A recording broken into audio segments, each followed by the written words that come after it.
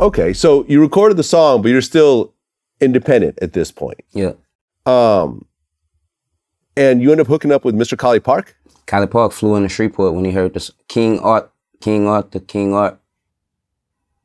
and DJ Funky, I think, were playing a record in Atlanta.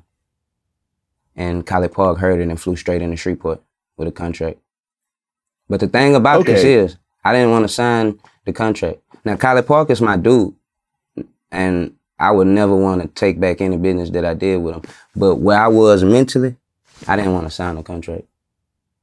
What happened was, Collipark flew into town. I had a show that night. When he flew into town, we had a business meeting the next day. Bebe came to me and told me, trust me and 3 Feet to make you a good deal, man. Just don't even think about this. Just trust us. So out of my love for him, I say, okay, go ahead and do your thing. You know, I let him go ahead and we did the deal with Collipark.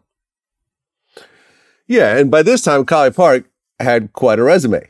I mean, he had Soulja Boy, he had the Yin Yang Twins. You know, I mean, he was like a certified hit maker by this time. Yep. They had a lot to do with me signing too. Yeah. Okay, so you signed the deal. I mean, was the deal good in retrospect or not so much? It wasn't a good deal. Oh, yeah, no. Okay. It wasn't a good deal. Okay. It wasn't a good deal, bro. They ain't give me nowhere close to what they were supposed to give me. Okay. So you signed this deal based on your man's recommendation. Yep.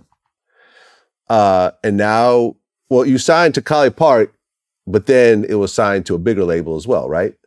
Yep. See, Collipark always kept it real. Collipark didn't do nothing wrong. Collipark took me where the major check was supposed to be provided. You understand what I'm saying? So he did his job.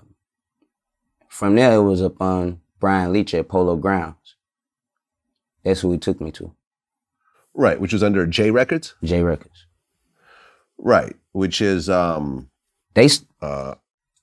got his whole situation based off of Clive Davis.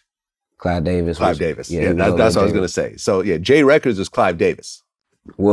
I think he stepped down. Was Clive Davis, yeah. Yeah. Who was really one of the absolute legends in the music industry. I mean, that's like Whitney Houston, you know. I mean, he's got a catalog that's insane. Yeah. Did you and Clive Davis ever interact at all or no? Yeah, in order for me to sign my deal, I had to sit down at a table with Clive Davis, and I had to look at Clive and say, what do you think about this? And he was like, oh man.